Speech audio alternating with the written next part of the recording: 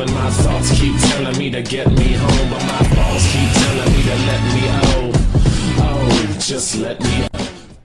How's it going, lads? Marshall here, and welcome to another Team of the Season player review. As you can see, today we have a cheaper player, Team of the Season, Remy Cabella. Guys, if you do want some coins, head over to FUT Coins to go, use the code M89, that will get you 5% off. Now, Remy Cabella, he's going for roughly 45k on the Xbox One, 40k on the PlayStation 4. He's got a 4-star skill move set as well as a weak foot, and he's got high to medium work rates, which for a cam of an attacking nature, I do like. In terms of his stats, fantastic. Just look at some of these: ball control, cross and curve, dribble and finishing, free kick accuracy. From free kicks, he is Beckham-esque. He is so damn good. He's got the kind of technique Beckham has in his run-ups on FIFA 13, FIFA 12, all those kind of FIFAs. He's so damn accurate as well. It is brilliant. He's got great acceleration, agility and balance. What he doesn't have is strength, and strength is a major con with this card. It's only 40, his aggression's only 55 as well. So in terms of winning the ball back and getting past players,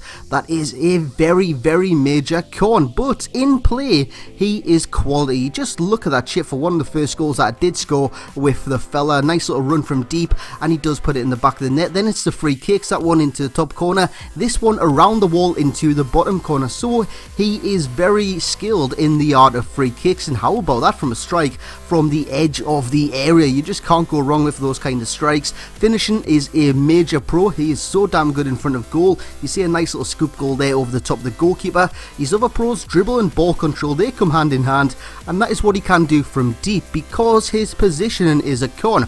Now, if you're going to play him as a solo cam, what he does is he pushes up onto the last man of defence and tries to beat them. Instead of sticking in position and trying to kind of link the play, he's going to play like a second striker because he's got the trait of beating the offside trap. So he's going to stick on the last man and not be there for the passes, hence why I did play him in a formation alongside another cam, and that is what I would suggest. Either go for the free cams with the 4-2-3-1, or in a formation like this, it was a 4-5-1 with two cams, and he did kind of progress. Every single game I played with him, he was better and better and better, and I would recommend you go buy this card as a cheaper alternative to James Rodríguez. If you don't have the coins for him, Remy Cabella, he is an excellent substitute. His pros are fantastic: dribble and ball control, free kicks, finishing and acceleration. You could probably add a few more things to that as he comes close from range. Cons: strength, aggression and positioning, all run him down, so he only gets an 8 out of 10.